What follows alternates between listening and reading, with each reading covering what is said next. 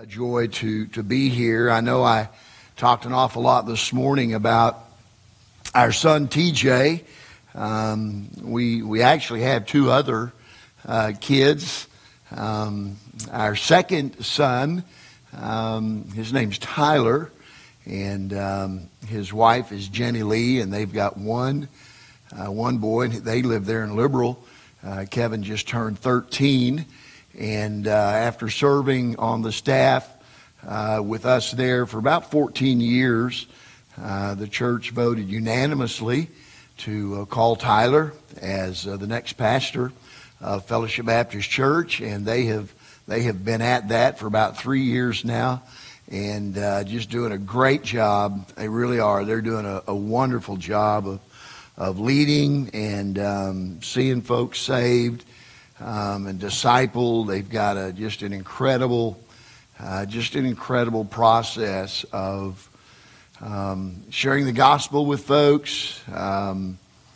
They will sit down with generally one of our staff for about 6 weeks of just intense immersion in the gospel. And following that, if they make profession of faith, and of course we encourage them to be baptized, and then they put them through another process of discipleship. And I just so appreciate the intentional effort that Pastor Tyler and his team have developed there, and seeing folks saved and baptized all throughout the year. I think there were, I forget what the report was this year. We happened to be there on a Sunday night. I think it was 44, professions of faith. 42 of those were baptized. And we're so thankful for his ministry and the way God is using them there. And then our youngest is our daughter Tiffany, and she is spoiled. I own that. She was the only girl, and she's still spoiled. She is still Daddy's girl, and we just have a great relationship. Actually, they have a connection with Atlanta. Our son-in-law Kelby played professional baseball for the San Francisco Giants, and he made his major league debut in Atlanta in August of 2015 at Turner Field.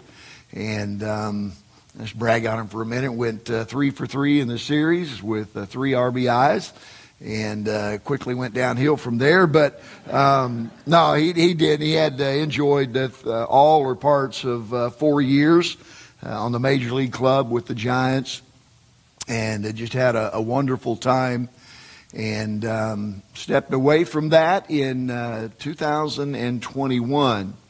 And they have settled in Liberal, and they own a optical business there called Squints. And they wanted to call it Specs, which is what his nickname was when he was with the Giants, because he wore glasses when he played. And but that name was already taken by a company in Wichita, and they threatened to sue them if they used the name Specs. And so they went with Squints from Sandlot. And that's where my wife works part-time, and that's where I get these cool lenses and frames and all of that good stuff. But it's kind of funny. They've got 3 boys. Huck McCoy is the oldest. Leroy James is the middle, and then Turner Rex is the youngest. And he gets Turner from his dad's major league debut at Turner Field. That's where that comes from. But his brother, Huck McCoy, the oldest, is a dinosaur fanatic. And in his little mind, they were talking about, middle names for the baby. And in his way of thinking, he said, Mama, if we named the baby Turner, then that's going to start with a T. And if we gave him a second name of Rex, then we would have our own T-Rex. And so it's Turner Rex. And he's our T-Rex. And we just enjoy being able to serve the Lord with our kids, and to see them serve the Lord, and raise our grandkids in church and raise our grandkids in the Lord. And of course, Sheena, just an incredible story of how God brought another man into Sheena's life. Katie and I began praying for that shortly after TJ's death. We just really felt like those girls needed a daddy at their age, and Sheena needed a husband. And so we began to pray. And it's just an amazing story. It really is, of how God brought Derek into Sheena's life and in the life of those girls. And godly man, loves the Lord. And as far as those things are concerned, he's really just picked up where TJ left off in leading Sheena and those girls in the things of the Lord. And he's not TJ. We'd never ask him to be TJ. Would never expect him to be TJ. He's Derek, and we love him and thankful that God has done that for us. Well, we were reminded again this morning as we made our way to the pastor's home for lunch today that grief is universal. It's everywhere. And of course it has struck here, and guests today. Thank you for reaching out to folks and ministering to them in that way. I've often said this about grief. It is something that from the outside looking in can't possibly be understood. At the same time, from the inside looking out, it's something that can't possibly be explained. I mean, really, honestly, grief is it's a world of its own. And that's what this one writer said. He said, it's a country, really. And I'm a new immigrant inside it. And like any other country, you have to learn the laws, the rules, the physics. And it's a learning curve. And then he ended with this. So there are good days and there are bad days. And man, is he right. There are good days and there are bad days. And a good day can become a bad day at the most random times for the most random reasons. It can be a thought. It can be a song. It can be a picture. It can be a smell. It can be a piece of clothing. It could be somebody's laugh in a restaurant. It is just a world of its own, and it comes on you again in the most random times. We'll consider the second part of the message in just a moment. But a while back, I began compiling a list of suggestions for those who desire to come alongside the grieving. Some of these things are original. They're things that Katie and I have talked about over the course of time, and others are things that we have picked up from others along the way. If you are familiar with the Grief Share program, some of these things are somewhat related to what folks would be introduced to in Grief Share. Let me just share a few of these things with you. And these are just suggestions. People want to know, well, how do I talk to somebody who's grieving? How do I approach them? And so I'm just going to give you some things to think about tonight. Again, I'm not an expert at this at all, so this is not coming from the position of expertise. Just some practical things.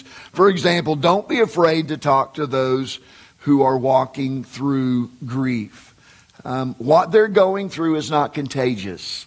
Okay, you don't have to stay away from them, and understand this. For those who are grieving, they understand that you are not going to fix everything and make everything okay in their life. There are no magic words. There's no magic formula. There's nothing you can say that's automatically going to make them feel better. So don't worry about that. But I'll tell you what we do appreciate. We do appreciate your acknowledgement of our grief. Then number 2, don't compare your loss to others.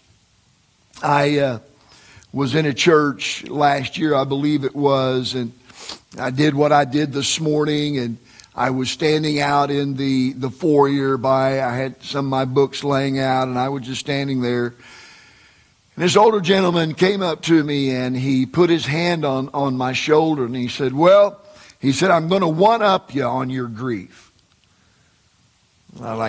Okay, I didn't know it was a competition, but and I just blew it off. He shared his story with me, and it was a sad story. It was a terrible story. But we should not be trying to compare our loss to someone else's. As much as our loss may have hurt, we should never try to minimize the hurt of others in any way. And then the third thing I would suggest is stay in touch with them. The grieving process will continue long after the funeral is over, and the cards have been tossed to the side, and the flowers have died and been tossed in the trash. And even though you have gone on with your life as you should, their life is still in a shambles. So as you think of them just randomly through the week or whatever, I would just encourage you to let them know via text or email or maybe a phone call that you're still thinking about them and that you're still praying for them. And especially at certain times, as you can imagine, certain days of the year, and I mentioned this morning, are particularly hard for your grieving friends and family members. Holidays, birthdays, and anniversaries all reawaken those feelings of grief. And here's what I would encourage you to do, and I have done this in all of our travels. There are just certain folks that we meet that we just form a bond with for some reason, and so we'll share contact information, and I just put a reminder in my phone, and it will remind me every year that this is the anniversary of their loss.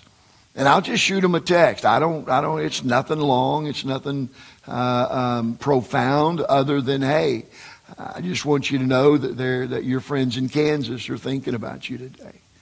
That your friends in Kansas took a moment to pray for you today. And they do the same for us. And it's a blessing. So I would encourage you to do that. And then here's another one. Don't ask them what you can do for them. Just do it. Just do it. And I know that everyone means well when they say, hey, is there anything I can do for you? But I'll just be honest with you, so many times that creates more work for a person who is already exhausted with grief. The better approach, in my opinion, would be just show up with your lawnmower and your weed eater and your edger and get to work. Just show up with your shovel and your snowblower and get to work. Just call them and say, hey, I'm I'm making a Walmart run. First of all, pray for me. And then second, hey, is there anything I can pick up for you while I'm there? Does that make sense? Just do something. Just stop. Hey, I was cooking supper for our family. I cooked up this pot of chicken and noodles, and I just wanted to bring some by. Now listen, here's the honest truth. If they want them, they'll eat them. If they don't, they'll toss them. All right? But just do something. Don't tax them with having to come up with something that needs to be. Number one, they don't want to be a bother. They don't want to be a burden. And so they're probably not going to tell you something that really needs to be done. And so just show up and do it, and they'll appreciate it. Number 5, be a good listener. Be a good listener. As you spend time with someone who's grieving, what you'll find is that every day is different for them. Some days they may want to cry on your shoulder, and the very next day they may want to vent. One day they may want to sit in silence. Another day they may want to share memories. Just being present and compassionately listening is such a blessing. And honestly, you can take your cues from the grieving person. You'll know if they want to talk. And if they want to talk. If they don't want to talk, let me encourage you to do this. Don't be afraid of the silence. I know it can be awkward sometimes, but just you being there is really all they need at that moment. So don't feel like oh man, we haven't said anything for 5 seconds, so I've got to interject something here. You really don't. You really don't. Just let them sit in silence and reflect. And if they want to say something, then they will. And then number 6, don't judge. Everyone grieves differently.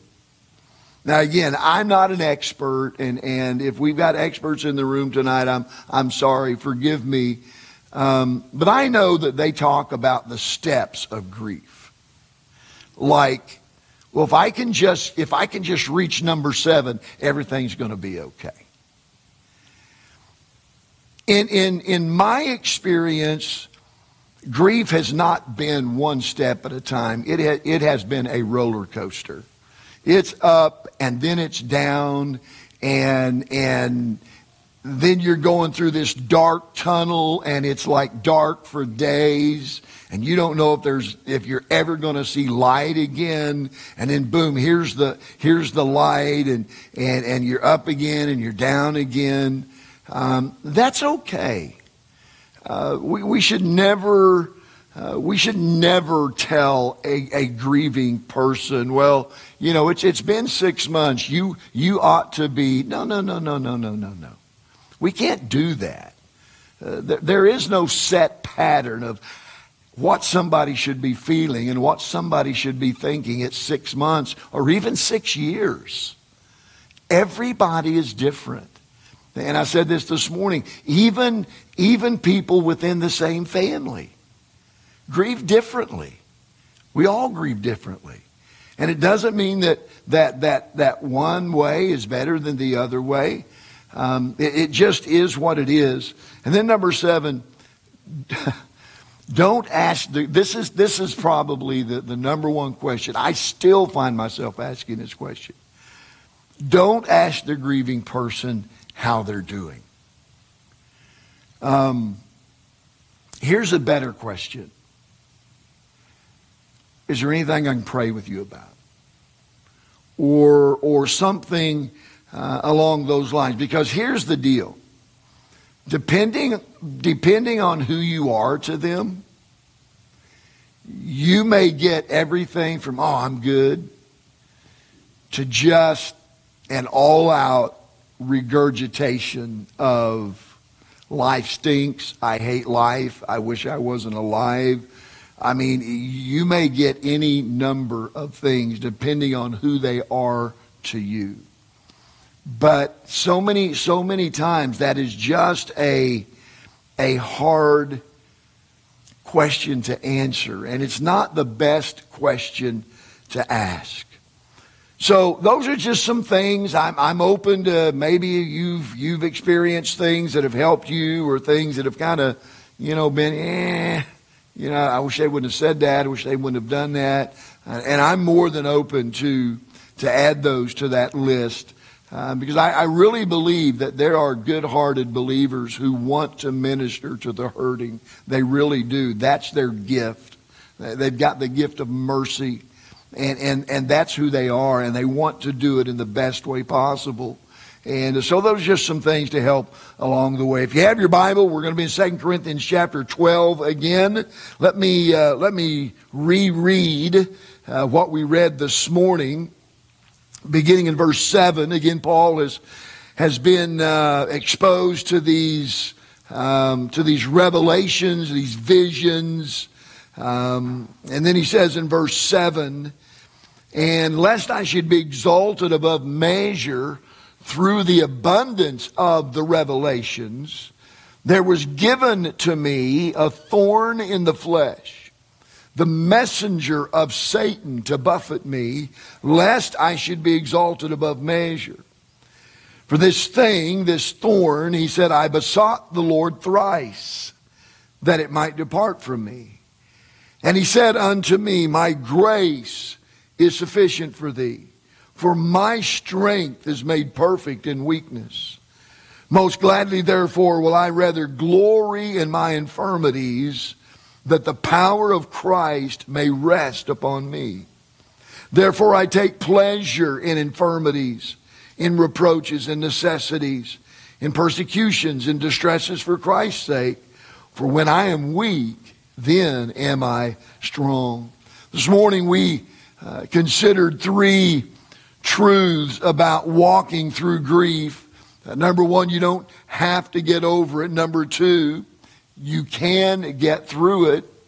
And then the third truth that we talked about is that God can use pain for our good and for His glory.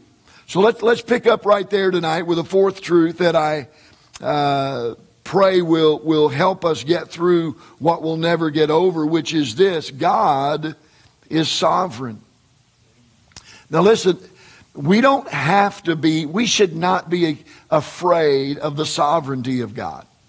It's a Bible doctrine. It's in there. It's the truth. God is sovereign. And here's what that means. It means that He has the power and the wisdom and the authority to do or allow anything He chooses with regard to His creation. Let me say that again.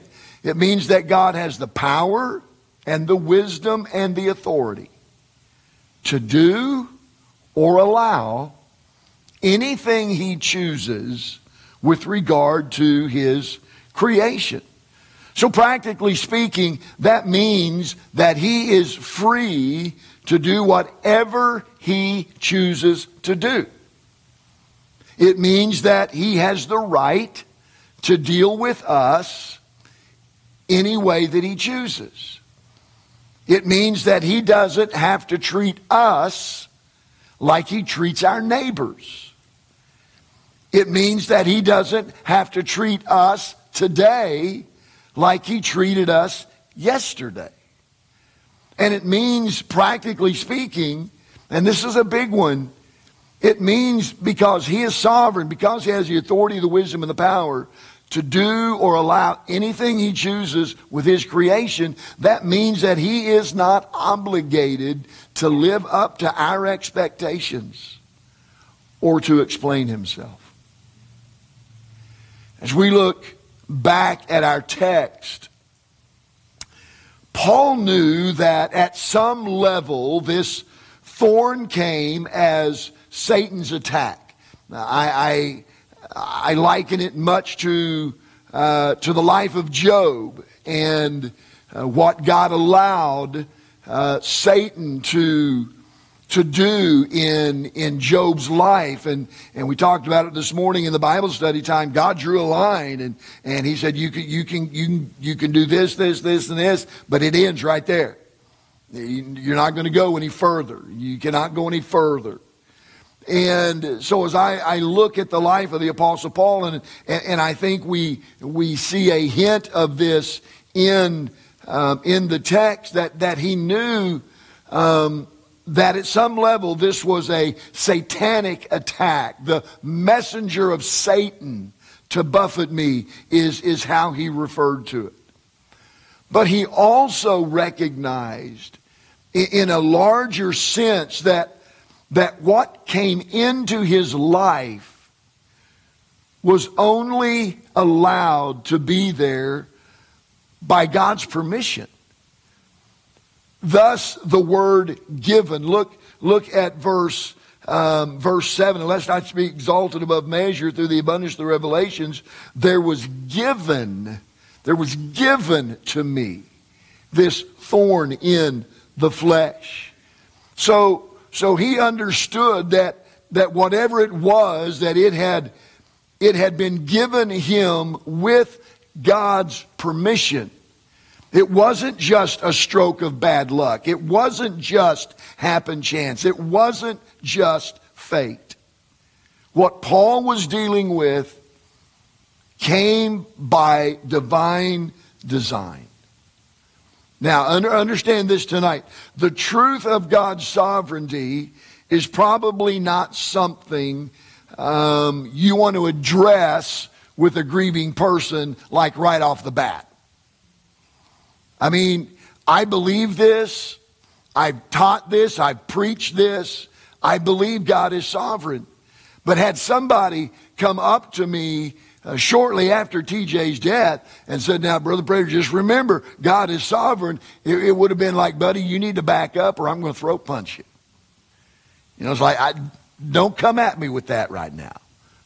I know all of that, but right now I'm not ready to deal with that.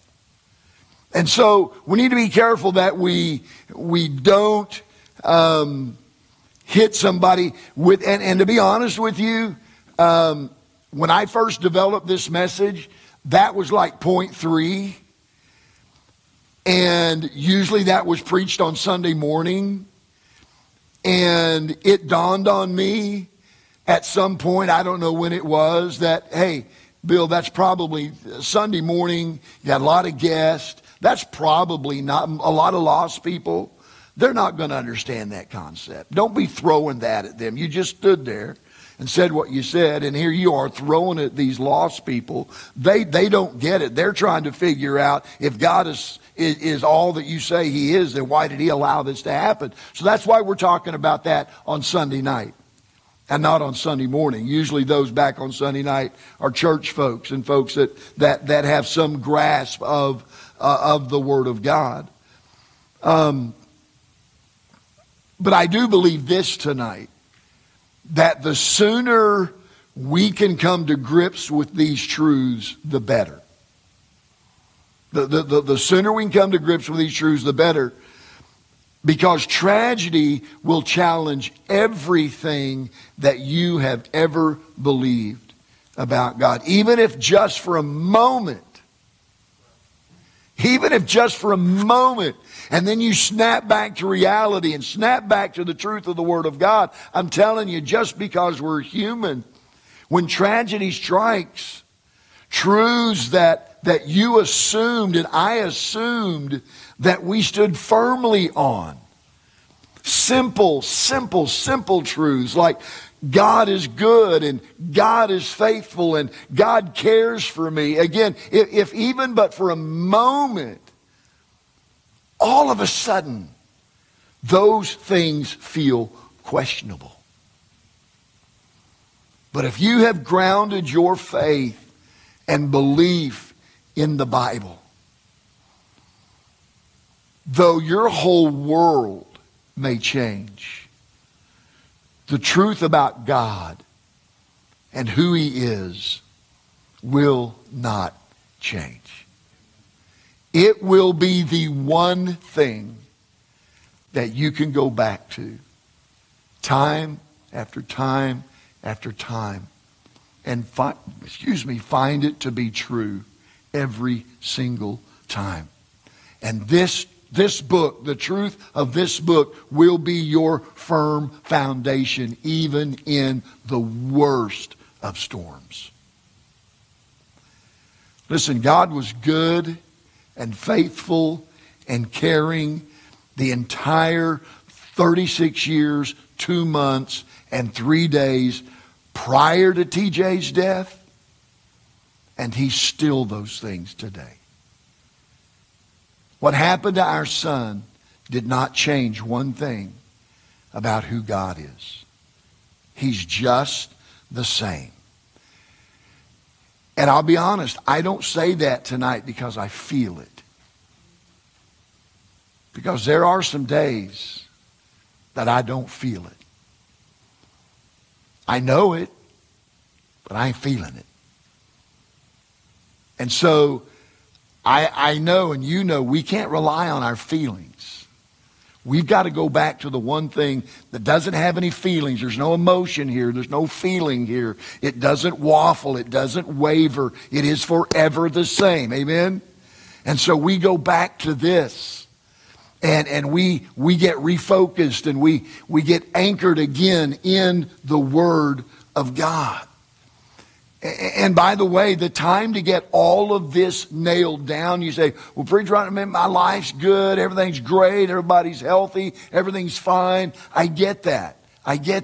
But I'm telling you, you need to get this nailed down right now, before tragedy strikes.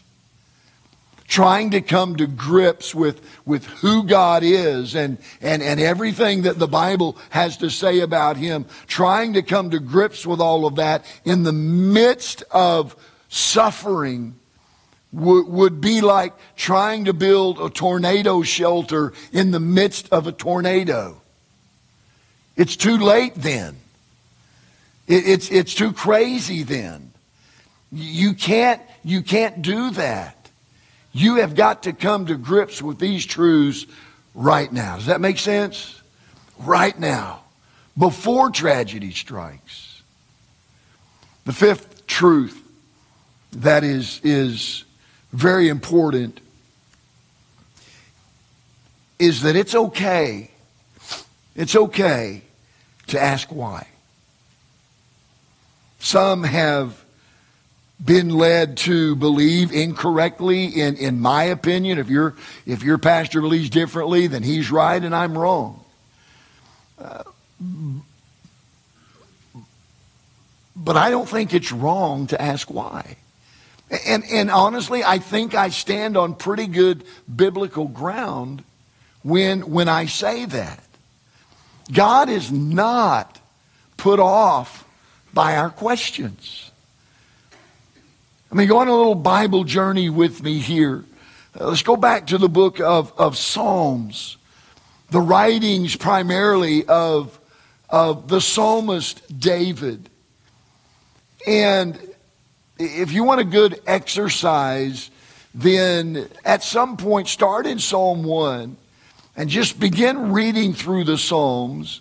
And begin making a list or highlighting or underlining or starring or whatever you do in your Bible.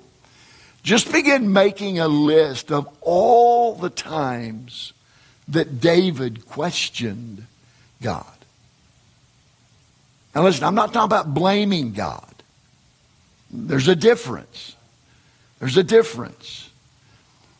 But mark all the times that David questioned God. I'll just give you a few. David questioned God when he seemed to be distant. David questioned God when he felt like God had forsaken him. He questioned God when he felt like God had forgotten about him. There was even a time, this is kind of humorous to me, but there was even a time when David thought that maybe God had fallen asleep. And he asked him about it. He questioned him.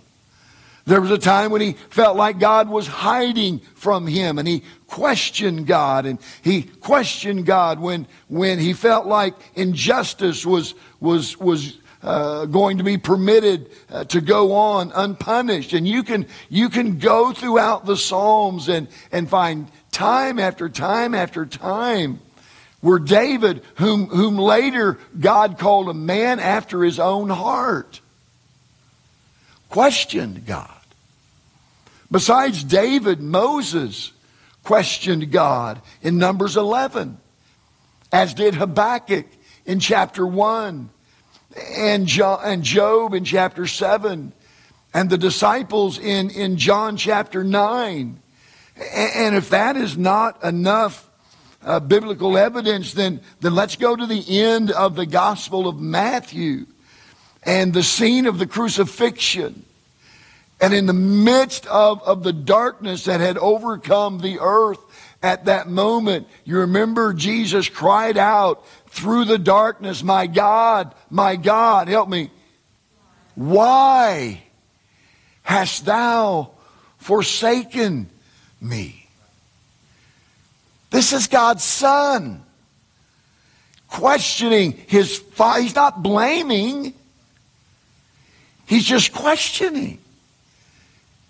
And if it's okay for God the Son to ask the Father why, then don't you think it's okay for puny little you and I, who are finite in our understanding, to just ask God why? Or why? I don't get it. I don't understand. A man by the name of John Kitchen said, why is the first and greatest word of the suffering soul. Our why questions allow us to go before our Heavenly Father and pour our heart out to Him. It's okay. But that being said, I'll say this tonight. I believe there is a danger in a persistent focus on why. Let me explain that. Because the longer our question goes unanswered, the more it feeds a sense of entitlement. And as that sense of entitlement grows, it usually leads to bitterness. As you can imagine, the subject of bitterness is a message all of its own. But before I move on, I want to give you just a couple of things to consider with regard to how to keep from getting bitter. Number one, accept what cannot be changed. There's not a person in here tonight who, if you could, would not go back and reverse the events of February the 6th, 2018. And you don't even know us that well. But if you could go back and make everything different, you would. But you can't. We can't. Our son's gone. We didn't lose him. We know where he's at. But he's gone. And you can't do anything about that, and we can't do anything about that. And the sooner a person can come to grips with that reality, then the better off they're going to be. And then here's the second one, and I think this is a big one, especially for parents with surviving children or for surviving family. Don't lose sight of what's left by focusing solely on what was lost. Let me say that again. Don't lose sight of what you have left by focusing so much on what you have lost. Now, that's not to suggest that that you forget about your friend or that you forget about your loved one. Not at all. Please understand that tonight. In our case, we're not moving on from TJ. We are choosing to move forward with him. We haven't left him back here in 2018. No, he's with us on March the 11th or 10th, whatever today is, 2024. He is still with us in our hearts. We have not left him behind. Listen, we can't forget him. He is everywhere around our house. I mean, my wife didn't take down his picture. She didn't get rid of every remembrance of him. My daughter-in-law did not move one thing of his, not one thing, for well over a year. She didn't touch his closet. She didn't touch his hunting gear. His boots were right where they left him. His jacket was right where he left it. His bow was right where he left it. Everything was right as it was on February the 6th. So I'm not talking about moving on from, listen, getting through, and we talked about this with someone this morning, getting through is about reliving the good memories and refusing to let the painful ones drag us down. Listen, if you're here tonight and you've lost someone you love, then you understand that it is but a small step between where we are right now and just absolute doom and gloom and despair. It would just be a short step. But we have to constantly fight against letting our bad memories and painful memories drag us down. I think sometimes we can let our painful memories so dominate our minds and our viewpoints that our good memories all but disappear as they get tucked away in some dark corner of our minds. Listen, we have so many good memories of our life with our son. Sometimes we'll talk about him and we just laugh.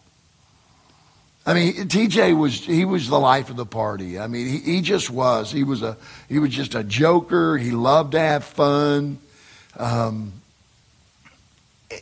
it's good to relive those times. So again, this is not about forgetting our son. It's about choosing not to let his death consume us. And I'll tell you why. Because we still have a daughter-in-law and 3 granddaughters. And our son and his wife and their son and our daughter and her husband and their 3 sons who need us. They do. They prove that all the time. All the time. Adult kids still need mom and dad. They need us on a different level. I'm glad they've got their own money now. They buy their own gas now. They pay their own insurance now. But I'm telling you, Tyler's nearly 40. And just yesterday, we probably spent 30 minutes on the phone talking because he needed his dad. He needed some advice. He needed some wisdom. He needed some direction. And our daughter is the same way. And the last thing that we want Tyler and Tiffany to do is to come to a place where they ever resent the death of their brother because it's stolen their mom and dad from them. It's stolen their Grammy and Pawpaw from their kids. And we are very intentional about this because we don't ever want that to happen. Ever. And so it's important that we remember that, allowing ourselves to become so consumed by our grief is going to rob them and others in our lives of the love and affection and attention that they need and quite honestly deserve. And then here's the final thing that I'll share with you, and it's certainly not the least by all means. But it's simply this: God's grace is sufficient. God's grace is sufficient. The pain of losing our son was greater than anything I can even begin to describe. But the help that we have received from the Lord is greater than I could even begin to explain. Again, we had this conversation with someone this morning. How do lost people deal with life? I mean, seriously. How do they deal with life? I am so thankful for God's grace. When Paul said, my grace is sufficient for thee, that's exactly what he said because he had experienced it. And I love the word sufficient. It means enough. That's what it means. God said to Paul, Paul, my grace is going to be enough for you. You're going to be okay. You're going to go on and you're going to do great things for me because of my grace. It is always and forever enough. It would be easier to dip a sponge into the Atlantic or the Pacific and soak up all of the water than it would be to supply God's, to diminish God's supply of grace.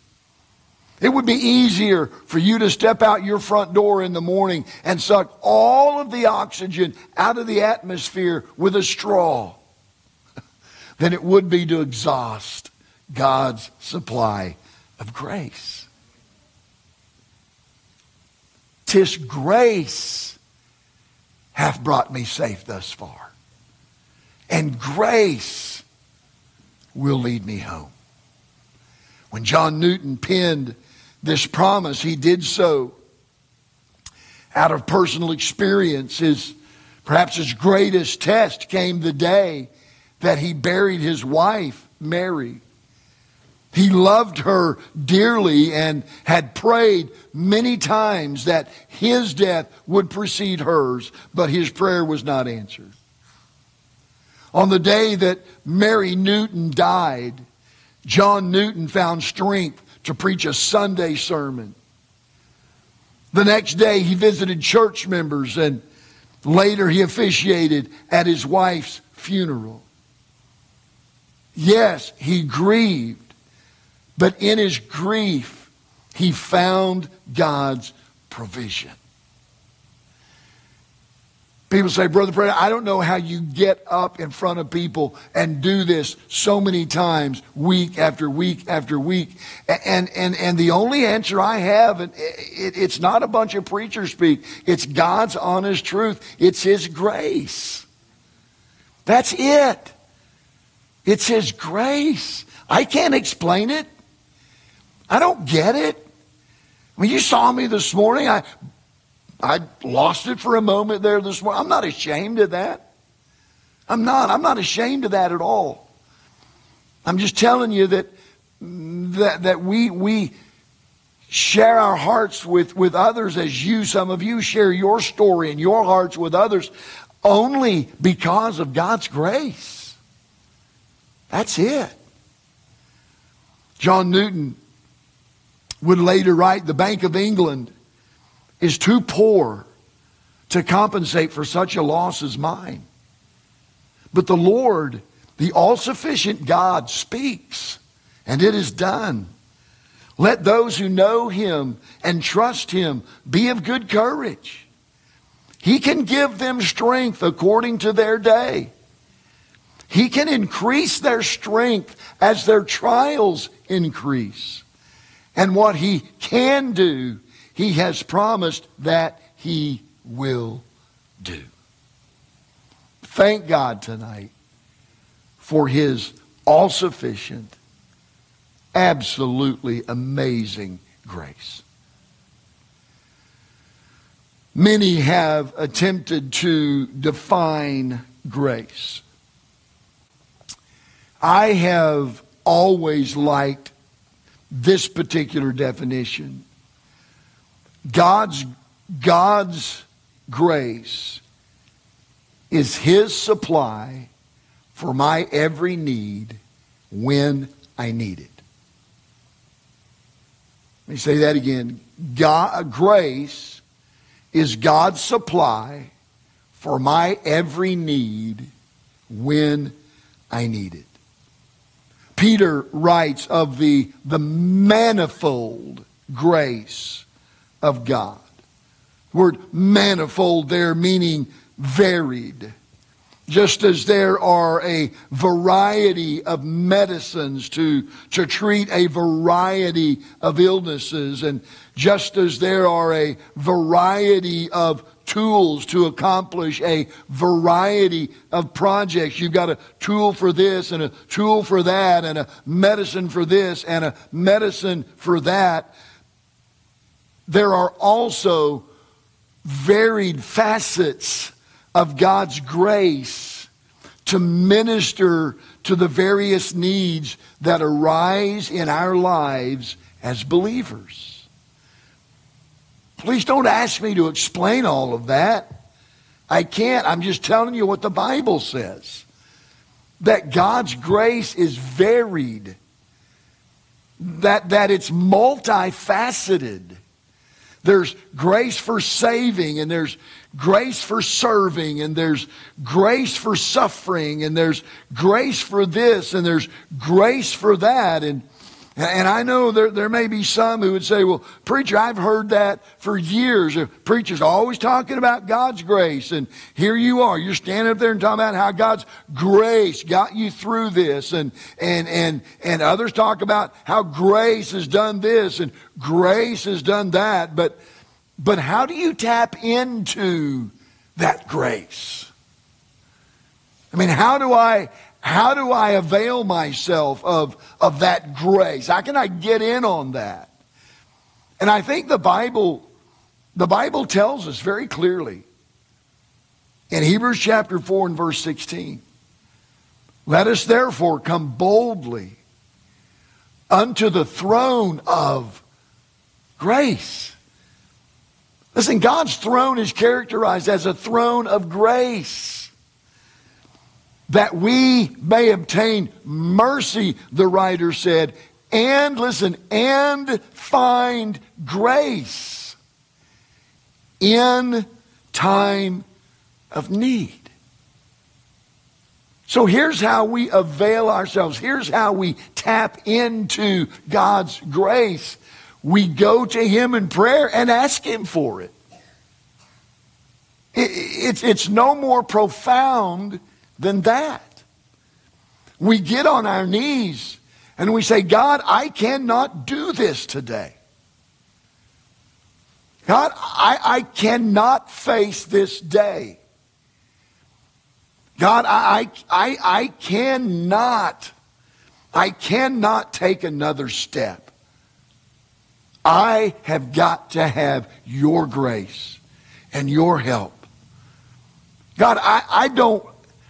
It's not that I can't, it's that I don't want to live another day. I don't. I need your grace. God, I cannot cope with another memory. I cannot have another day like I had yesterday. I'm going to have your grace. And you know what God promises to do? He promises to give us grace in our time of need. And before we know it, we've reached the end of another day. We've made it to another lunch hour. And now we go back to that same throne, to that same God, Say, God, I made it half a day. Lord, if I'm going to make it this afternoon, you got to help me again. You say, well, what if I keep asking for God's grace? He's going to keep giving you grace. Because you can't exhaust His grace.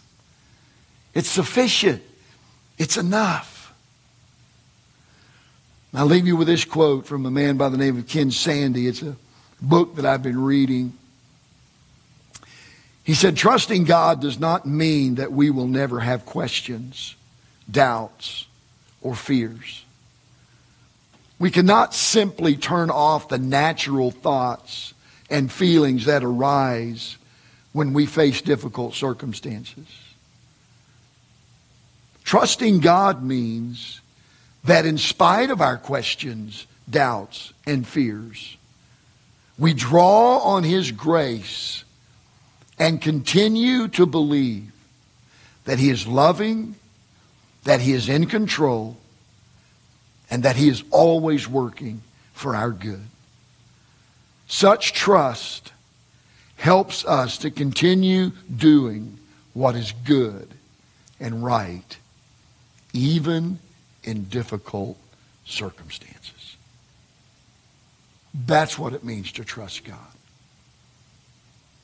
To believe that He is always good and right, that He's always working for our good and for what is best for us, even in the most difficult circumstances. If you believe God's word tonight, say amen.